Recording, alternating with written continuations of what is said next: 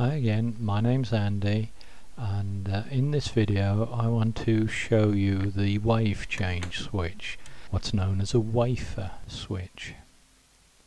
In this GEC BC 5645 radio, the wave change switch shows up in three places in the circuit diagram, although it comprises of five multi-way switches. This is a close-up of one of the switches, and you'll see that the contact at the bottom is the common contact, and it makes connection with each of the other terminals in turn. In this view, the common is connected to the VHF terminal, and now the medium wave, the long wave, and the position for gram. So that's what the switch looks like on the circuit diagram, or at least one of the segments of the switch, and this is what it looks like in reality. That's the common contact that I've marked with the red ring. You'll see the contacts on this switch are very dirty, and that's not at all unusual. Silver plated contacts, and they oxidize very easily, and you can see the track that is being polished as the switch has been used. Notice how each of the little contacts are lifted as the sweeping contact goes underneath each individual position, and that's a good sign. It shows that there is some spring pressure on those.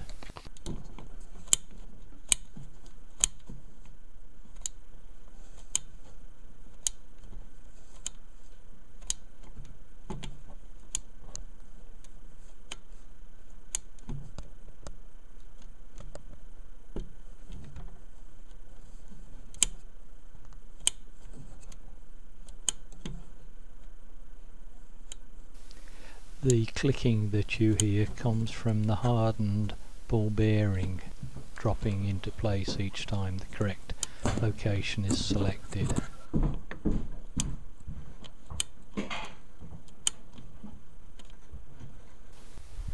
This is another wafer switch I've got to show you. It's two wafers. Each one has 12 contacts, so that's a common position, and 11 selectable positions. So that makes this a double pole 11-way switch.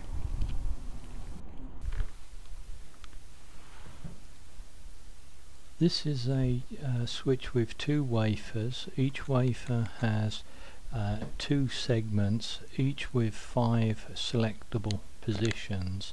So it's a 4-pole 5-way switch.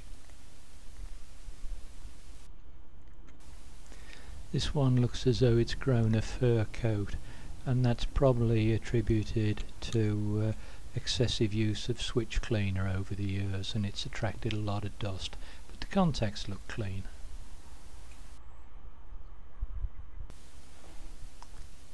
This is an old 3-wafer switch that I've taken out of some piece of equipment at some stage, and I'll take it apart and let you see just how easy it is to take apart and reassemble.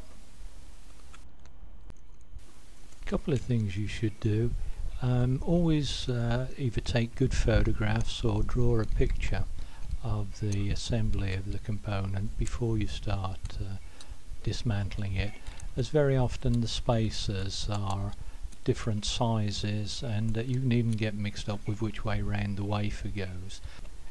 I always like to work over a tray, as I have a habit of throwing everything on the floor, and it's just very convenient to keep everything in one place. So there's the wafer. That's the first wafer that's come off, and you can see the way that it performs there.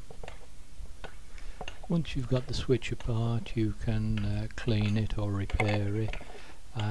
So there's no need to be afraid of wafer switches. It's a bit daunting dismantling one out of a piece of equipment where there's a lot of connections, but just keep good notes, and a switch can be replaced or repaired fairly easily. Okay, if you found that interesting, you may be interested in some of the other videos that I've made for YouTube. Please let me have your feedback, as it's the only way that I know I'm not completely wasting my time making these videos. And thank you very much for watching. Bye bye.